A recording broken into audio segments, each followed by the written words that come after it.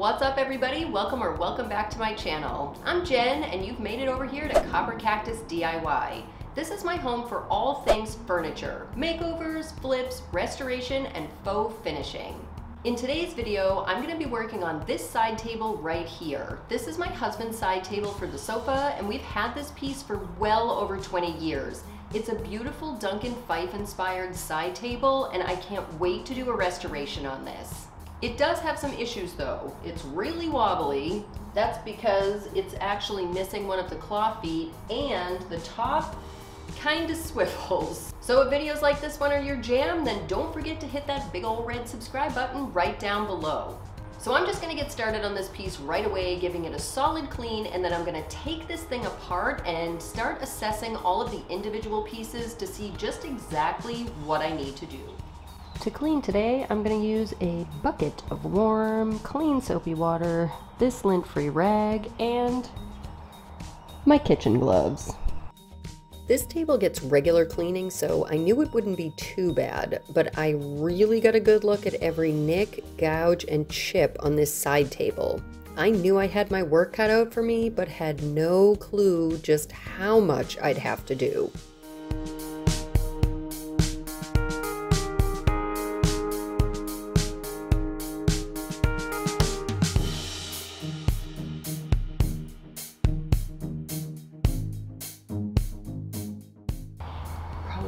Paine Furniture, definitely Boston. As far as markings go on this thing, this is what I just discovered. It's at like 22 2007. I can assure you this wasn't created in 2007 because I actually picked this up off the side of the road in like year 2000, 2001. You can see it's just a disaster underneath. This is obviously the original little wood block, but those shims holding it up, that's another story. And then for the manufacturer tag, I'm gonna guess that was like Paine Furniture Company, Boston, Massachusetts. I definitely know it's Boston because you can see the B-O, the O-N. There's two S's there, that would be Massachusetts, and I think Paine Furniture was a thing. I'll put some information down in the description if that manufacturer is who made this piece. Then we've got all this in here. Those screws are obviously much newer, so I feel like it probably just started falling apart and someone many years ago put these straps on. That was not me. But I'm gonna try to avoid going around the sticker just in case. And I am gonna try to find out more information on that.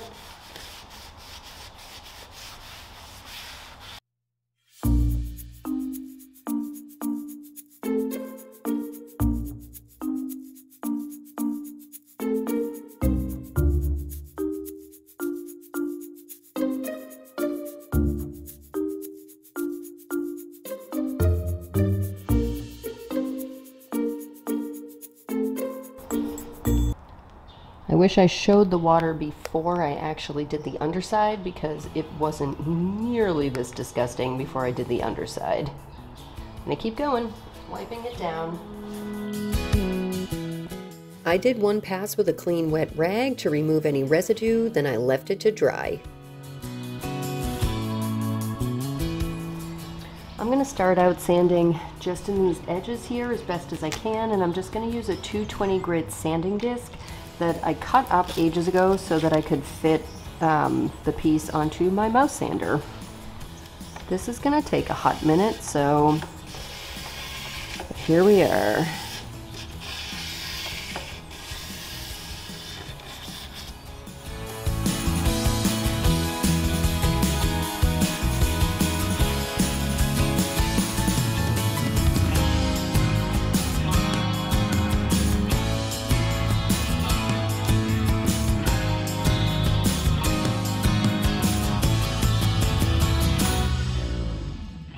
I sanded the wood but wanted a preview of how it was going to look once I added a top coat.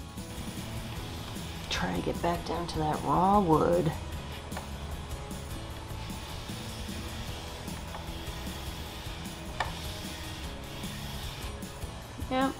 There. That's the kind of stuff that's going to come off of this thing. I'm not at all surprised.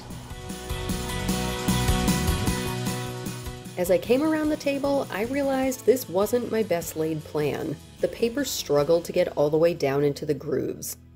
So I ran out and I made my life and this project much easier.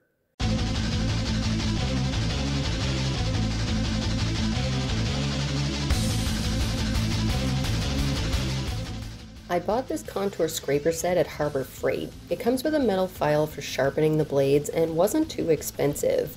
And it did exactly what I hoped it would do, getting all of the stain out of the small grooves.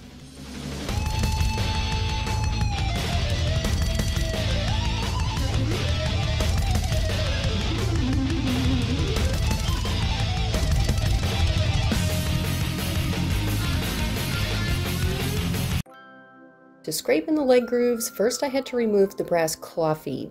These were original, but it's missing one of them. I'm still on the hunt for a good heavyweight brass foot just like this. If you know where I should look for these, please leave me a comment down below.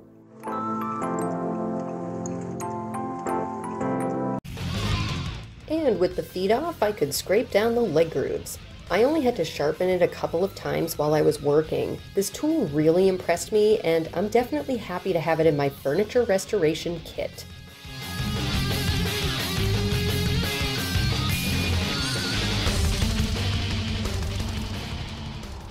To sand this piece, I'm going to use graduating grits of 100, 120, and 220, and my Craftsman Random Orbital Sander. I took it slow and steady, putting very light pressure on the sander. When I got to the 220 grit, most of the finish sanded off really easily. I loved what the wood looked like underneath all that stain, and I kept going until the entire piece was sanded to smooth.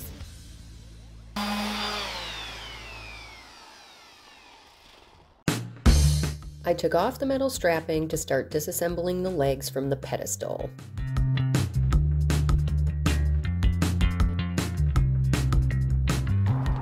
Okay. I don't even know how to go about doing this. Someone tried, and I've got to get these legs out because that rubber cement is not going anywhere if I don't. I just don't know how they're created. There aren't any.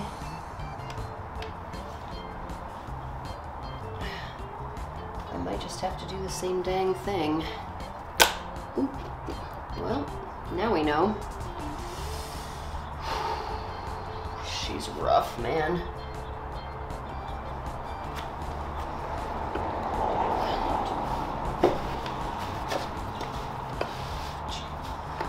That is rough. All right, so it would have been 2 dowels. This is gonna end up just having to be glued back in. All right, I'm gonna scrape out some of this crap in here too, old finish and varnish and stuff. And then I don't really have a choice but to just put it back in here. How am I gonna hold it in though? That's the real question. Not to get all foreshadowy, but that question didn't get answered until a few days later when I was putting the base back together. I guess I thought I could somehow avoid the problem and magically find a solution anyway. Hang tight to see how that all went down. Only 3 legs came apart, but I sanded the flat parts of all 4 with the orbital.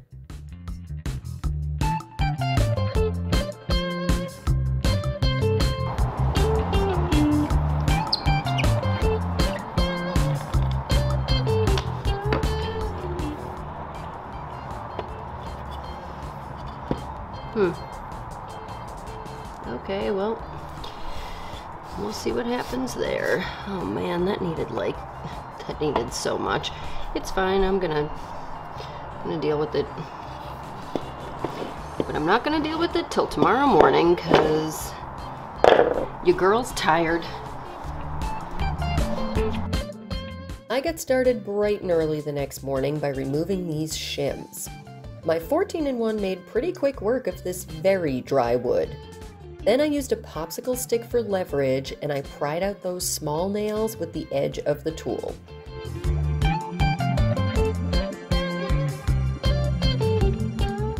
I took the block off the pedestal and started sanding the pedestal off camera. I finished up using a 120 grit and later a 220 grit to smooth everything down. I also did my laundry off camera. While removing the legs, I found out just how dry the wood is.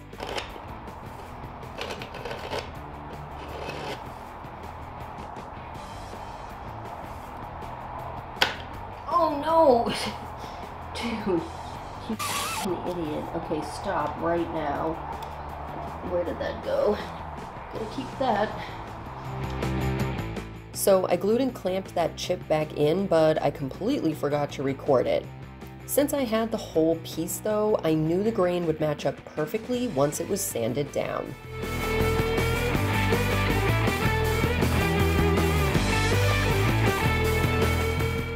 While I was sanding down the grooves, I tried to maintain the original rounded profile. Some spots came out better than others, but nothing turned into a square or a triangle. I'm calling that a win.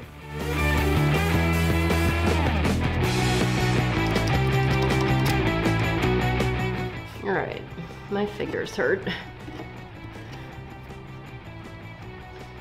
That's about as good as that's gonna get. Okay. I also glued up another chip out, but I did it off camera. This time it was on the pedestal. I sanded that to smooth as well, and I removed all the dried old glue chunkers, but I also did that off camera.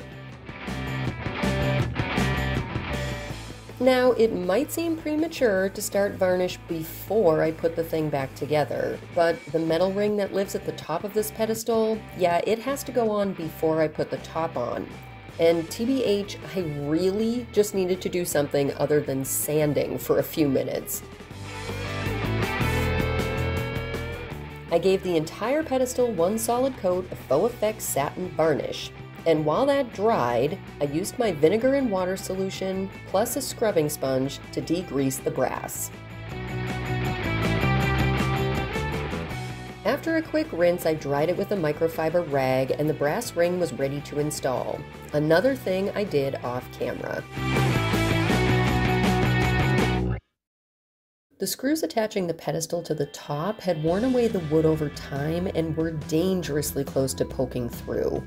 So I used some of the leftover shelf material from my fall challenge piece to thicken the block.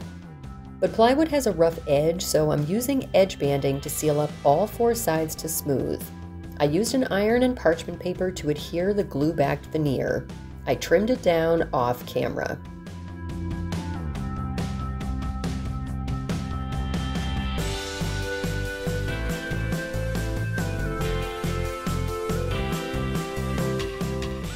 I added a custom mix stain to the block and the filler piece.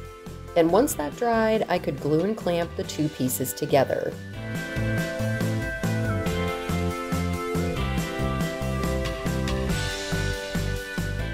And I left it to dry. Then it came time to glue up the legs. Peeps, remember when I asked this at the start of the project? How am I gonna hold it in though? Well, the time finally came to figure it out. So I went to Rockler, and I left with two 12-inch squeeze clamps and a plan to create a clamping jig.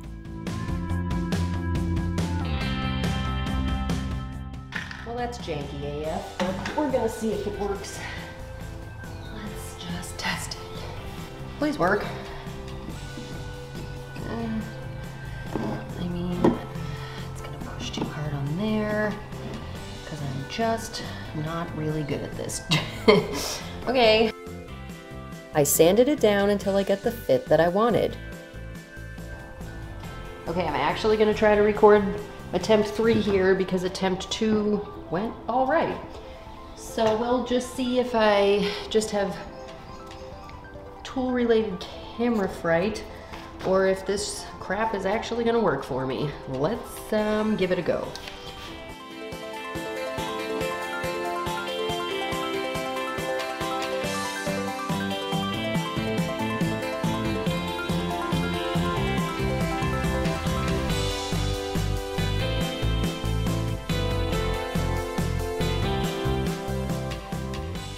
By some miracle, my third try went fine, so I repeated the sanding process until it fit snug to the leg. These blocks give a flat and square edge for the clamps to grip, while the curved part applies pressure to the leg so that it stays in place. I used double-sided tape to adhere to the leg, but this was really tough to do alone, so I did the actual gluing off camera. But here's a few pictures so you can see how complicated this setup actually was. I had to do them all one at a time.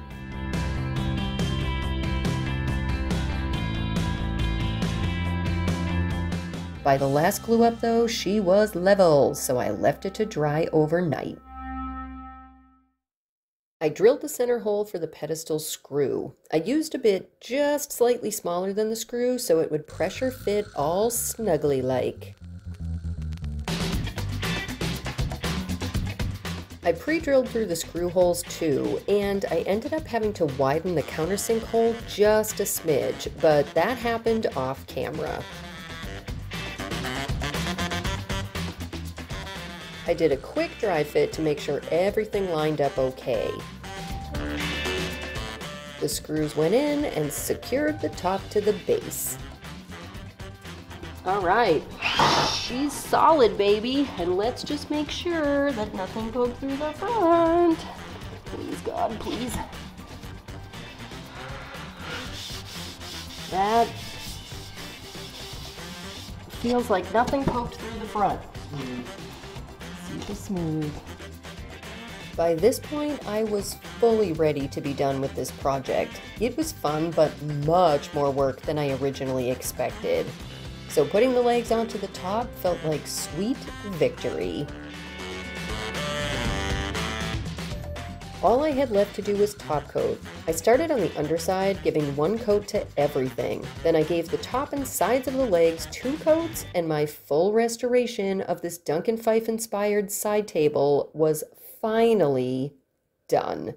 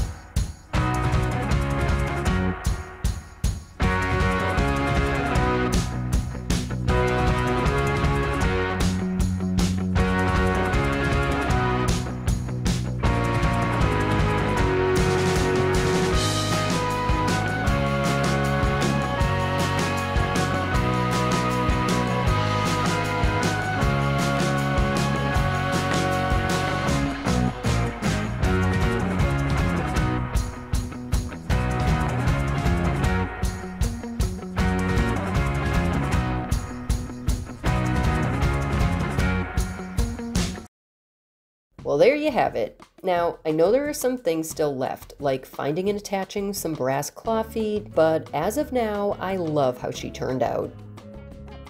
What do you think? Leave me a comment and let me know, and don't forget to subscribe so you don't miss any of my furniture refinishing videos.